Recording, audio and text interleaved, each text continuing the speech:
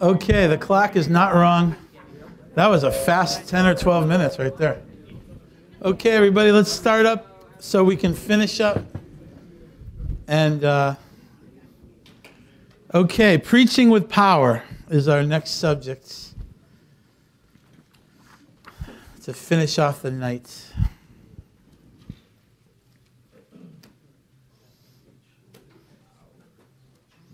Preaching with power, or power preaching. Wait a second. Power evangelism. What is power evangelism?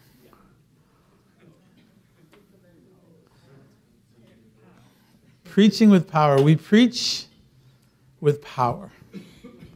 We preach with power based on the authority we have been given by God as proclaimers of the word. I'll repeat that.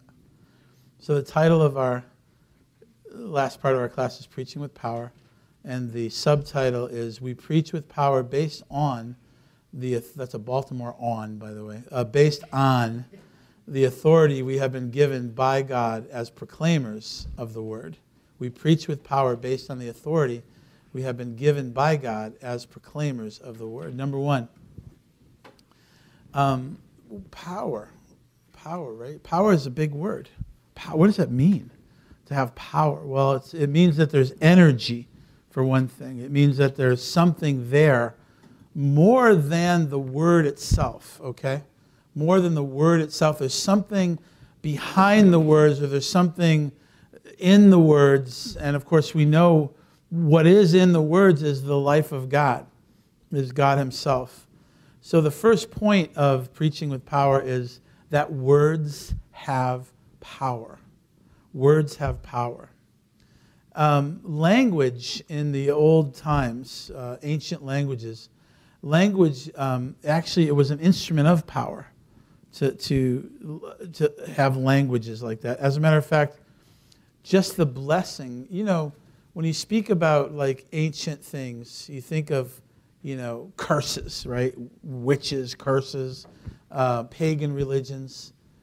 So the words that had power oftentimes for pagans were not words of blessing, but words of curses. And actually, many of the curses came from their gods, okay? From their ancient gods. They would curse you for certain things. And so to them, they were very fearful of that curse, very fearful of words that would come from a god, or that would be proclaimed by someone who represented a god, okay? The Egyptians had this. Every ancient religion had this type of cursing. As a matter of fact, we see a lot of it written about in the Bible, in the Old Testament.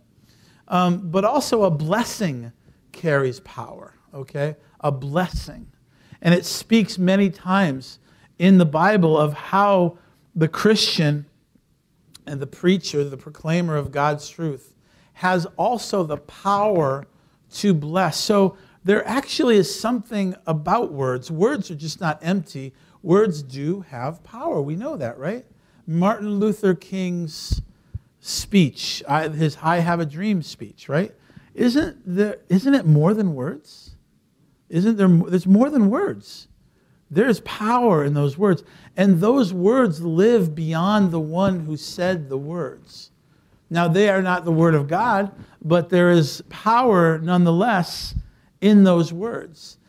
If there's power in those words, how much more power in words that are eternal? Words that come from the living God. Words that live, essentially. In the beginning was the Word, and the Word was with God, and the Word was God, right? That's the type of power that we're talking about, a power to create. And so there's power in words. And because there's power in words, and the preacher is one who gives the Word of God, then the preacher has power in his preaching. Because of the type of words that he is speaking, those words have actual power. And so what I want to look at is Numbers chapter 22 and verse 15. And I'm going to read from the New Living Translation, whether you like it or not. You could be a King James only guy, but it's okay. I am too. Except tonight we're going to read on a few of these verses. I want to just make it a little easier to understand. New Living Translation, Numbers 22:15 through 17. Speaking about Balak, who was Balak? Balak was one of the enemies of Israel. And Balak, he tried to hire someone named Balaam. And what did he want Balaam to do? Anybody? He wanted to have him speak some words. Hey, Balaam, say some words. I like Mickey D's. Whatever. No, we're not talking about empty words. They wanted him to say some words of cursing.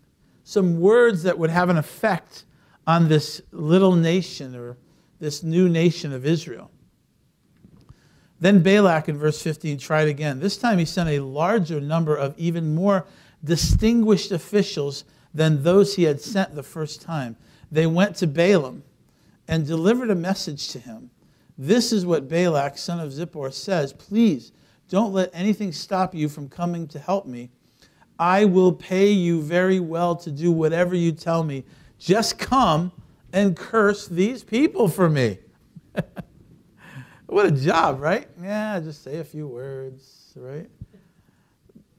Balak wasn't looking for Balaam just to come, and say a curse like your mother wears army boots, right? That was a favorite one, probably before I was around, or to swear at them, call them a name. That's the kind of cursing that we think about. In French, it's maudit, right? To curse someone. But it wasn't that. Balak believed, and so did the people, and so did the Israelites. Believed that, and so did God, by the way. Believed that the words of Balaam had power to bless and to curse.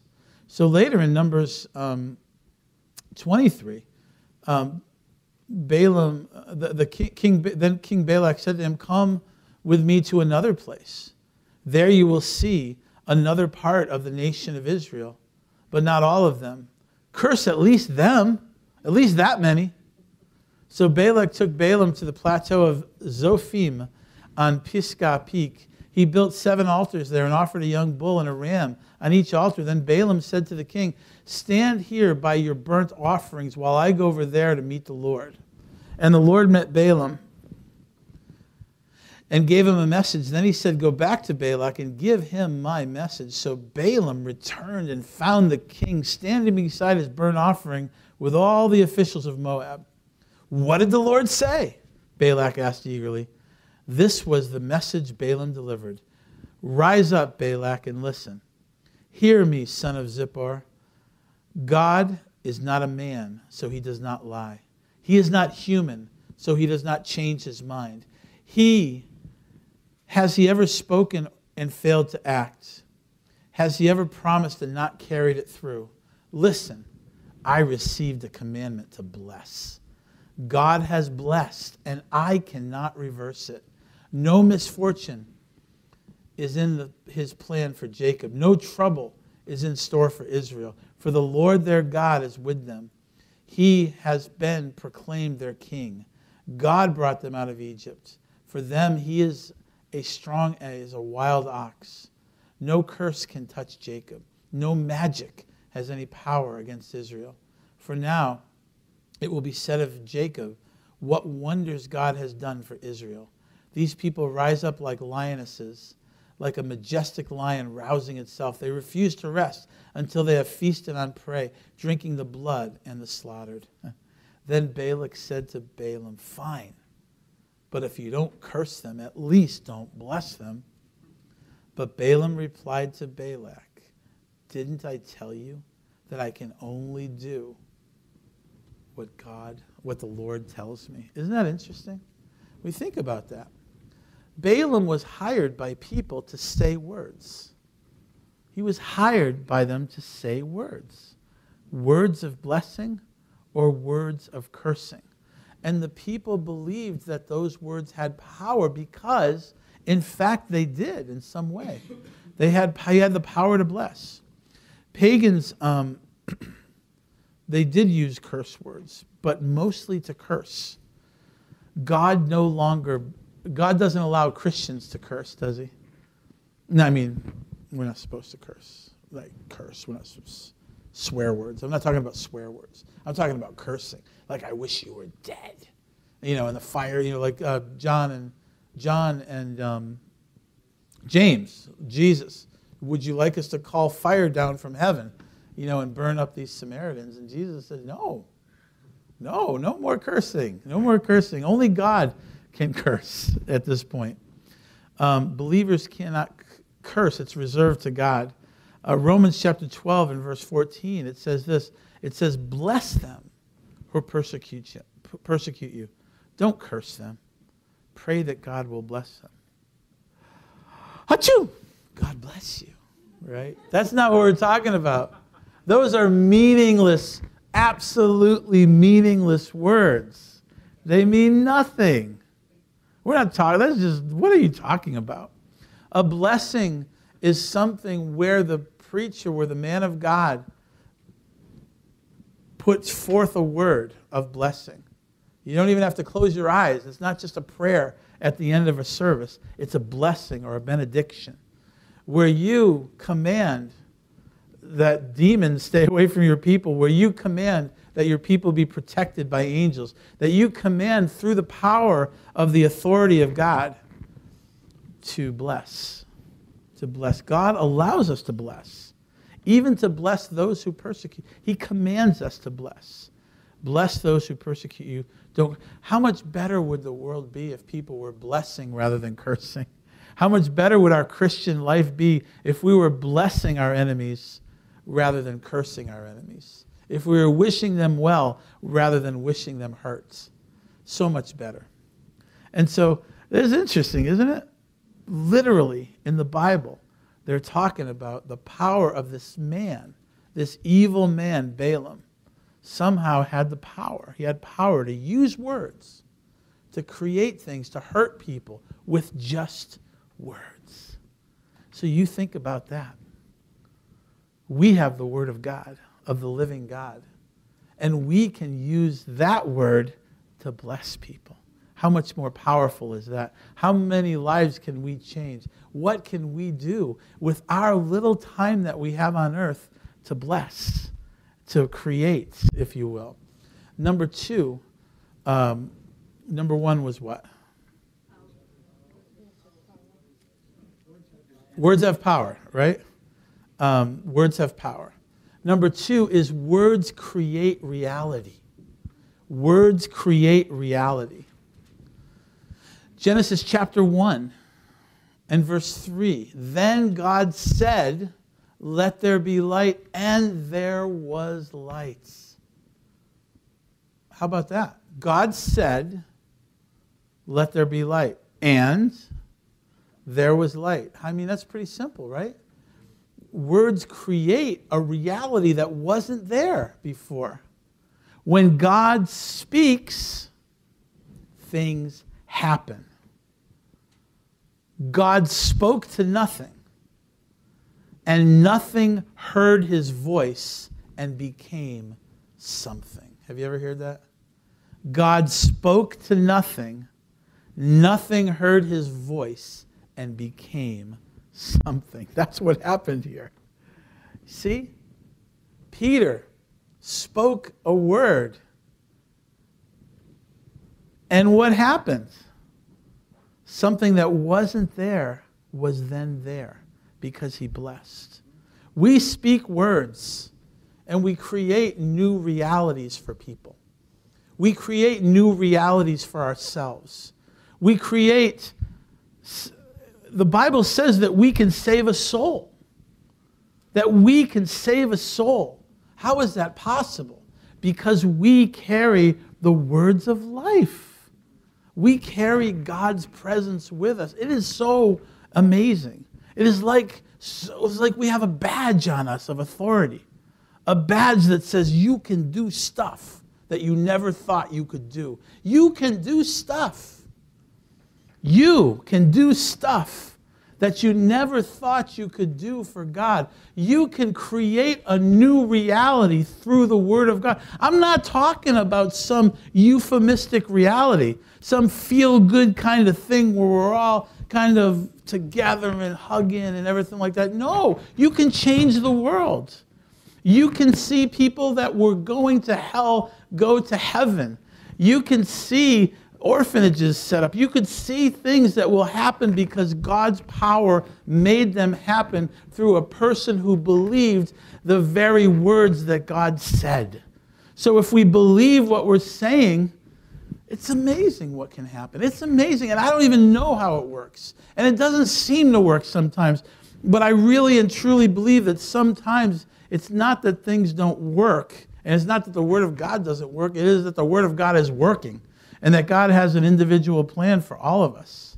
But I see things happen. I see in little ways, in little corners of people's lives where people are being changed right now before our very eyes. When Pastor Stan and his wonderful wife, right there in the back, whose house I stayed in, the Collinses, you know? What was in Peru when they went there? There was a lot of Peruvians, and there were a lot of churches, but there was no Greater Grace Church. There was no Bible college.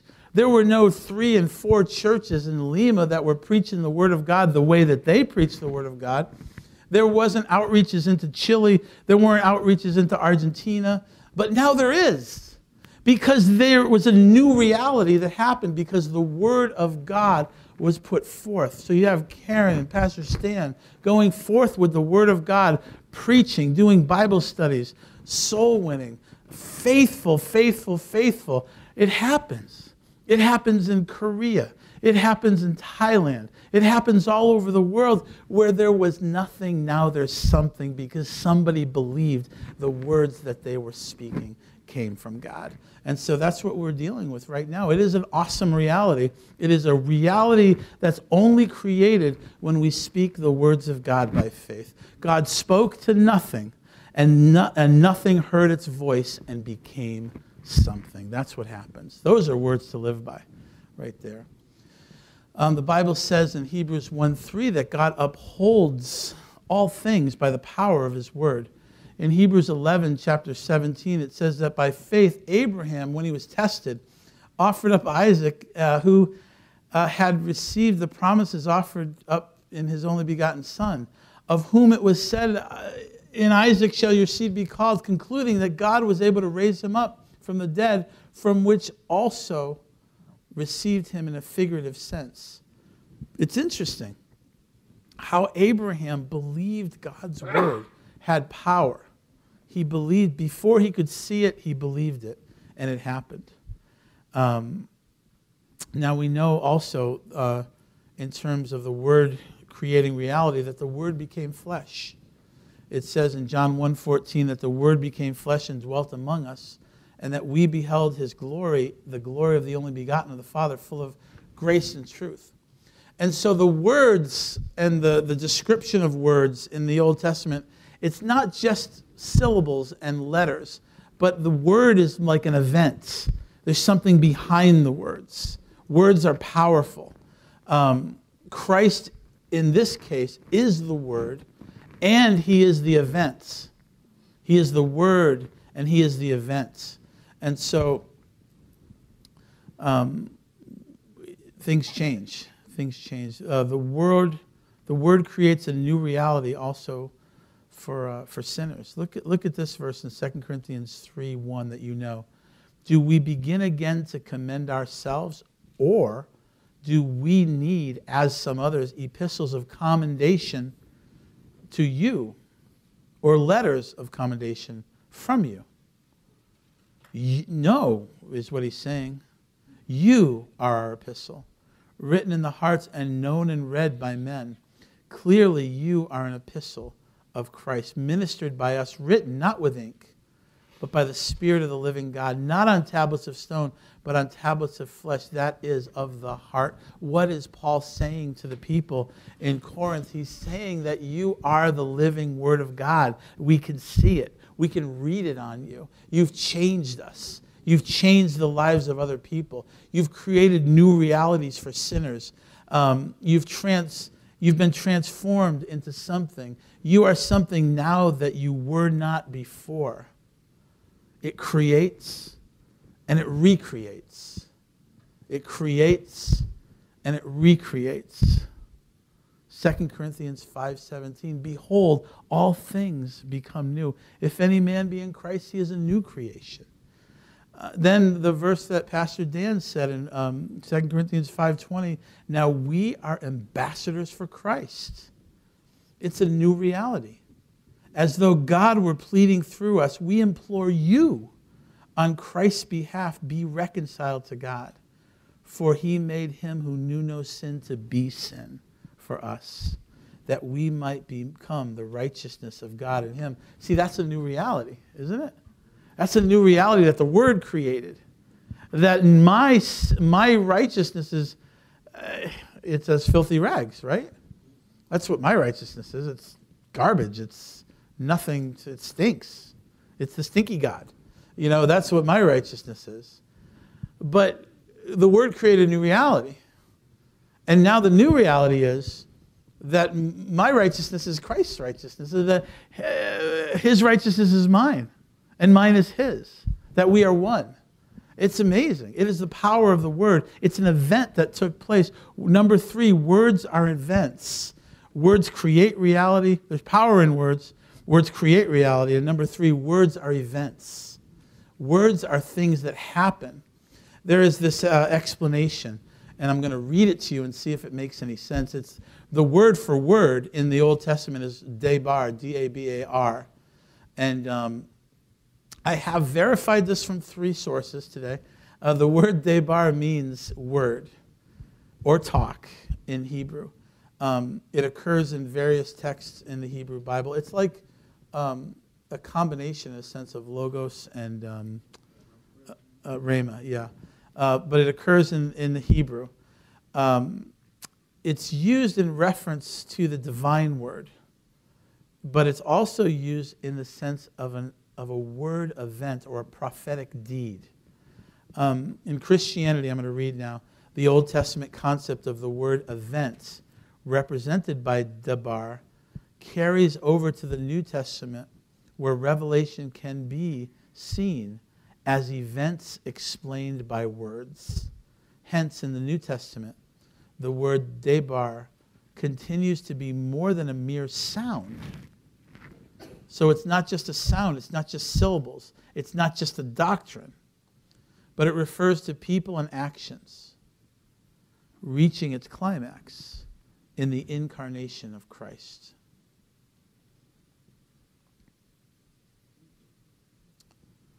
Isn't that interesting?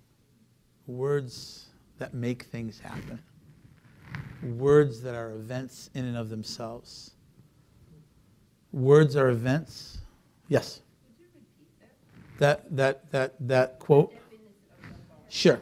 In the Hebrew, debar is something used in reference to the divine word, and in an active sense as a word event or prophetic words.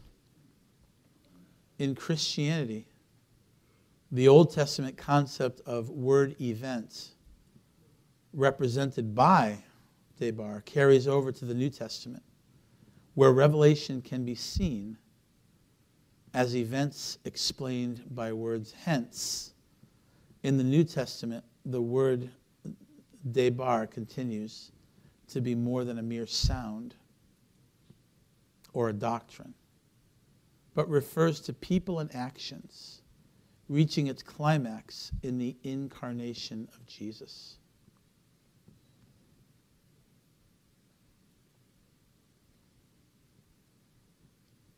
And then I said that words are events and they make things happen.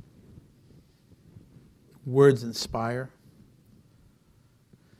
Words heal. Words comfort.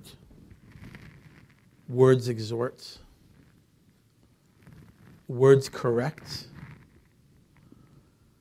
Words change stuff. Or you could say things like I wrote, but they do. Words change things. And then God's word, once again, spoken through the church, changes the world.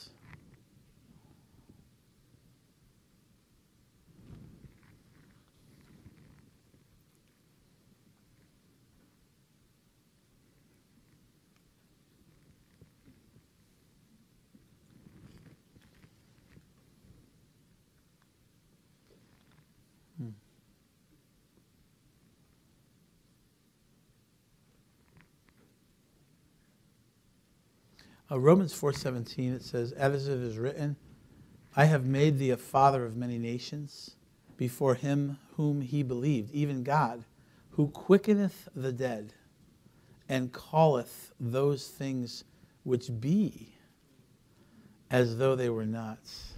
I'm sorry, be not as though they were. Sorry, I got that mixed up. It's an event.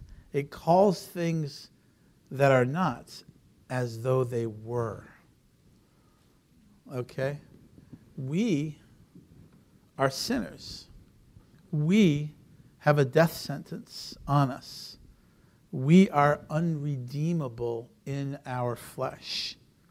Yet God says we are redeemable. He calls that which was not as though it were, and because he did, it is. Right?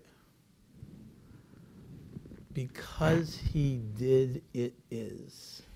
Because he said the word, it is. God spoke to nothing.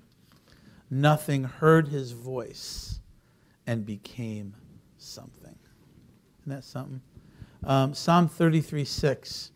By the word of the Lord were the heavens made, and all the hosts of them by the breath of his mouth. It was an event. The word of God created an event. Abraham and Sarai were too old to have children, but God promised that they would. So God made something that was not to be. He made it happen through his word. His word was powerful. His word was creative. His word was an event. Because the word creates, all by itself, we as teachers and preachers, we don't need to manipulate the word to make it do something that it's not meant to do. We just preach the word and let God do the work. Why do I want to get exhausted trying to make things happen through the word? Just preach the word. Wherever you are, just preach the word faithfully. The word will do the work of God. The word of God does the work of God every time. Every time. We don't have to manipulate it. We don't have to try. For as the rain cometh down and the snow from heaven, and do not return there, but water the earth and make it bring forth and bud, so it may give seed to the sower and bread to the eater, so shall my word be that goes forth from my mouth. It shall not return to me void. Something's going to happen when the word of God is preached. And it shall prosper in the things for which I sent it. Faith, salvation, forgiveness, positional truth, restoration, hope, love. All these things come through preaching the word. 2 more points and then we'll close. The words bring dead things to life. Isn't that something? Words, the word of God brings dead things to life. In John chapter 5, Jesus is prophesying. He says in 5:28, he says, an hour is coming in which all who are in the tombs, what does it say? Will be resurrected? No. Will hear his voice.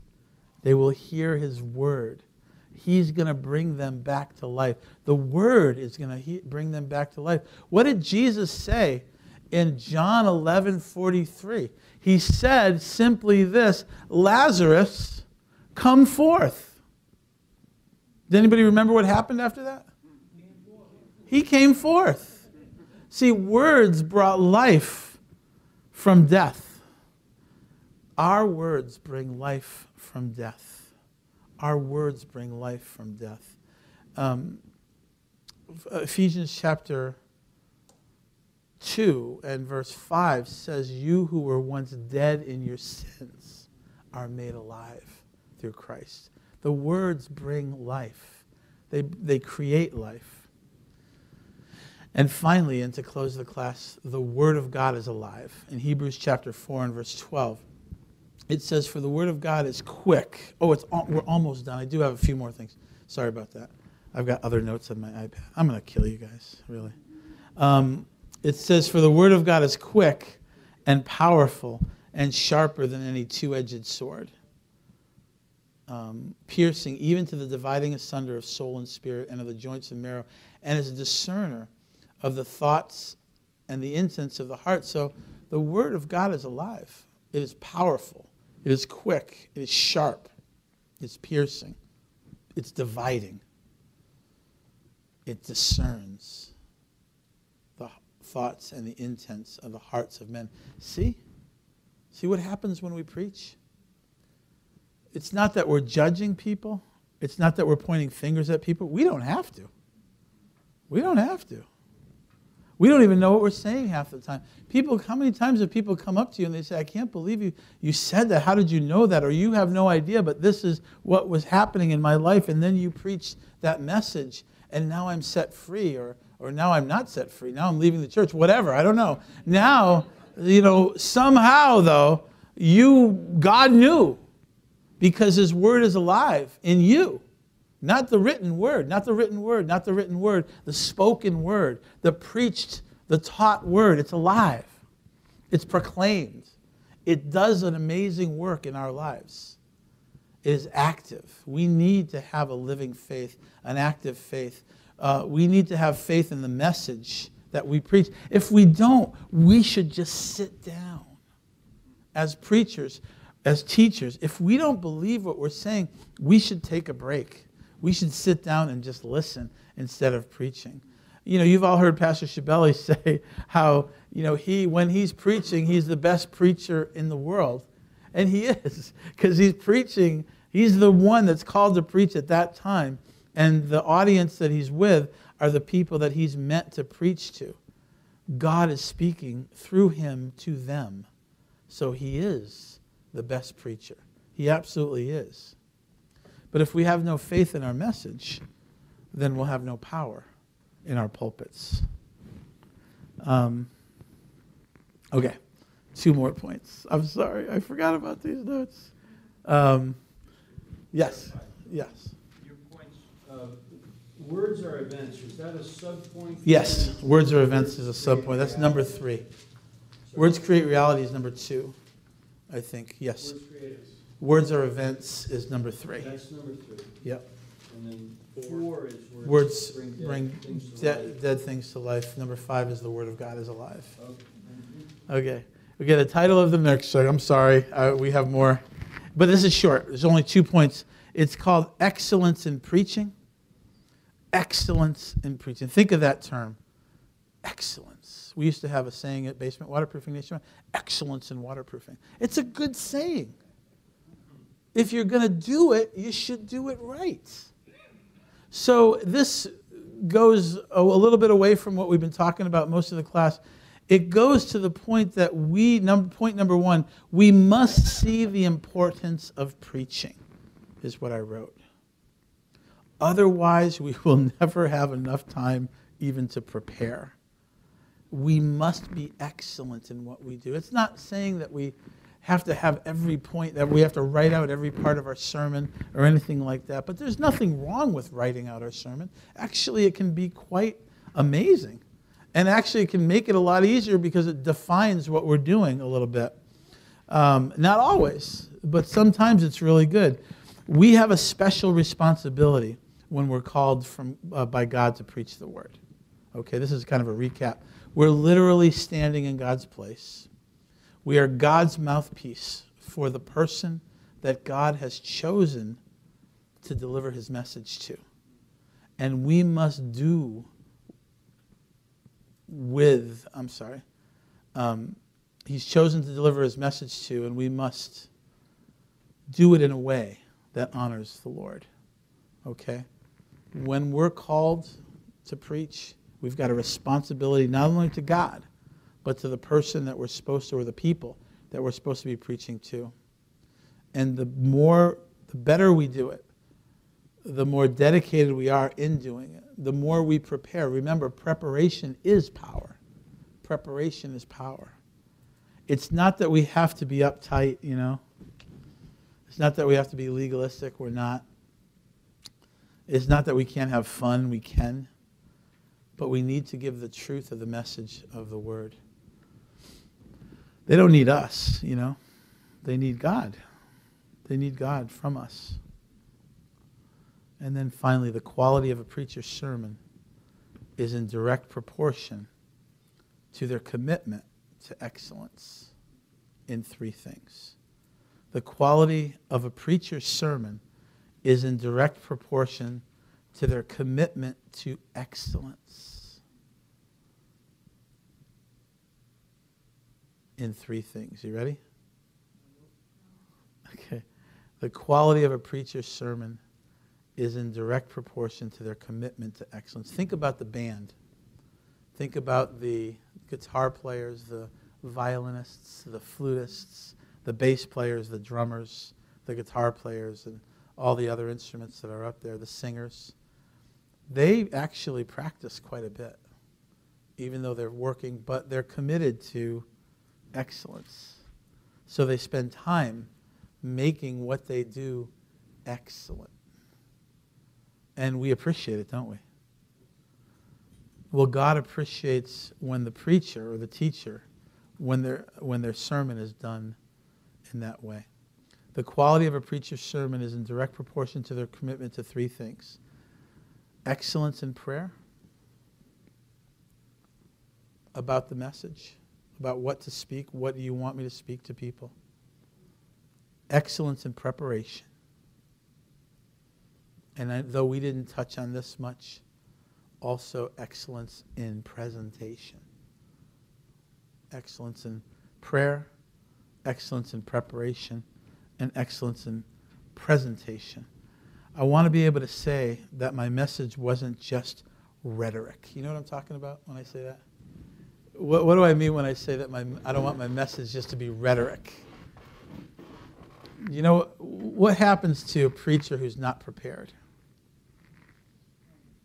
Sorry? He mumbles. Wow, that was amazing. Anybody else? Platitudes, rhetoric. This is what happens to me, and this is what happens to a lot of people, and they don't even realize what it is.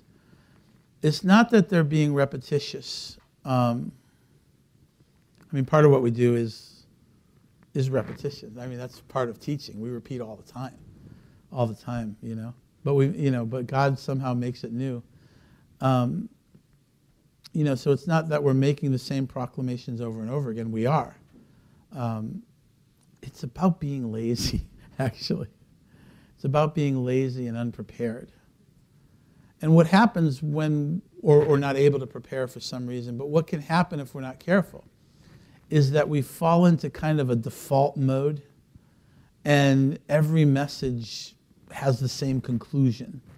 Or we fall back, say, for example, that Pastor Steve is just loving communion. Everything's about communion. Well, in every message, no matter how he starts, it's always going to end up at the communion table, you know? Or all I want to do is talk about justification. So no matter how my message begins, it always ends with justification, because that's where I'm most comfortable. Okay? But it's because my message is not prepared. It's so that I didn't even have a conclusion. My conclusion to whatever it was that I started with, you know, is justification. So, I'm just saying as an example. But you know what I'm talking about? That's what happens. It's a natural default that we'll end up with if we're not careful. Any questions about that? Good, because we're almost done. These are just some things I wrote down. Preachers, teachers. these are sayings that I've picked up over the years, that you can speak for 15 minutes to the congregation, and sometimes when you do, it feels like an hour, you know. But also you can preach for an hour, and if you're prepared, it seems like 15 minutes. If you've got good content. You know, people like to hear what God has to say. They don't necessarily want to hear what you have to say, you know. So you can preach for an hour and it seems like 15 minutes, but you can also preach for 15 minutes and it can feel like an hour to people. One of the important things is that we, rather than just studying doctrine, which is very good, we talked about it much earlier with systematic preparation, but it's also good that we just read our Bibles, read through books, read in that way, read the Bible as it flows, because we want to let the Bible speak to us. And make sure that you always believe that if you're there, behind the pulpit, behind the podium, wherever it is that you're preaching or teaching, believe that God wants you there. That is, because that's true. And these are just some tips. These are some things that is always funny to me, because this happens to preachers, especially. It may be a little bit unique to our church, where the pastor just kind of turns to you when you're on the stage very occasionally and might just say, or might call you an hour before on Sunday night and say, can you do a 10-minute message? What do so often people say when they get up there? The pastor just called me. Don't ever do that. Don't ever say the pastor just called me 10 minutes ago or just called me 2 hours ago, because it just gives you an excuse to fail anyways, you know. Be prepared instead, or just say no, you know. But don't throw the pastor under the bus. It doesn't look good. It doesn't look good for the pastor. Maybe sometimes it embarrasses them. He only asked me, well, I was up there one time, and Pastor Schaller just looks at me. He says, do you have 10 minutes, to preach? I'm like, yeah, I got 10 minutes. Then he looks over to me 2 minutes later and says, you got a half hour? I'm like, okay, all right, no problem, whatever you like, Pastor, But we do. I mean, there is a sense where we want to honor the pulpit in that sense, But we should be ready if we're up there to preach. We should be ready to preach. A lot of this other stuff I've already said, I do like this idea, though, just in practical sense, is that we should know how we're going to finish our message before we start it. And we should know, once we know how we're going to finish, then we should know how we're going to start. We should always preach grace. We should always preach salvation. We should always preach the finished work. And when we preach through books, we should not preach a running commentary. We should find out what God's saying in a particular passage. And then our expository preaching becomes topical preaching within the context of the book, right? We all are topical preachers. You have to be a topical preacher, okay? But topical preaching is attacked because what happens is people bring their topic to the Scripture. Remember we talked about that earlier? We don't need to do that. That's a disservice to the Word of God. It's a disservice to ourselves, and it's a disservice to the congregation. What we need to do is simply discover what the topic is within the passage and preach on that, And there might be two topics, but only pick one, for that particular day if you can. One topic, many points, but you have the main, and then you have the branches off the main, basically. So we already talked about not preaching politics. So those are just some basic things, as far as the, whether it's an offering or anything like that, it's always good just to act like you're supposed to be there. I remember, this is just personal, but when Pastor Schaller started having me speak often was in 2005 when he became the pastor, right? That makes sense. And and then a little bit when I traveled with him a couple times. But, so I forgot what we were talking about. See, this is what happens. You listen, and I don't even remember what I'm saying. Thank you for listening. This is kind of a funny thing, but we are all actors to some extent. You know what I mean? We act the part. Fake it till you make it. You get all those kind of things that people say. But I remember specifically when Pastor Stevens, the first time he ever asked me to preach, I was so nervous. But I said to myself, he's the pastor. And if he's the pastor and he wants me to speak, then I must be supposed to speak. So why should I be nervous, right? Now, it didn't take away the nervousness, but it helped, right? And then when he asked me to do something else, and I always felt that way, well, I'm just going to fake it. I'm just going to go up there, and I'm going to act like I'm supposed to be here. Maybe nobody will notice, And I remember when Pastor Shabelli first called me and asked me to teach on preaching here at the Bible College in 2005. I'm like, I really felt like, are you sure you have the right number, But they did. And I said, well, if that's the case, then I'm going to do it. I mean, this must be what God wants for me, And it just has been that way in the last, 9 or 10 years, where it's like, this must be what God wants. So it is what God wants. He wants you to teach this way. He wants you to know that you have his authority. He wants you to know that if people hear you, they're hearing God. You're speaking for him, so act like you're speaking for him. And before you know it, what was once acting is now actually who you are. It's actually who you are. It's interesting, isn't it? It's who we are. We're God's spokespeople. Amen? Amen. Heavenly Father, we thank you for bringing us here together. Thank you for this amazing week, at least for me, because I only had to be here for 4 hours. But for these guys, 36 hours. That's amazing. God bless them. I pray that you protect us. Lord, I ask now for your blessing on the congregation and the class here. As we leave this evening, I pray for special blessings of driving and safety, that you'd put your angels around your people to protect them. Bring them home safely and back to wherever they have to go tomorrow. And we make that proclamation and that blessing by the power of your word in the Holy Spirit, in the name of Jesus Christ. Amen. Amen. Thank you, guys.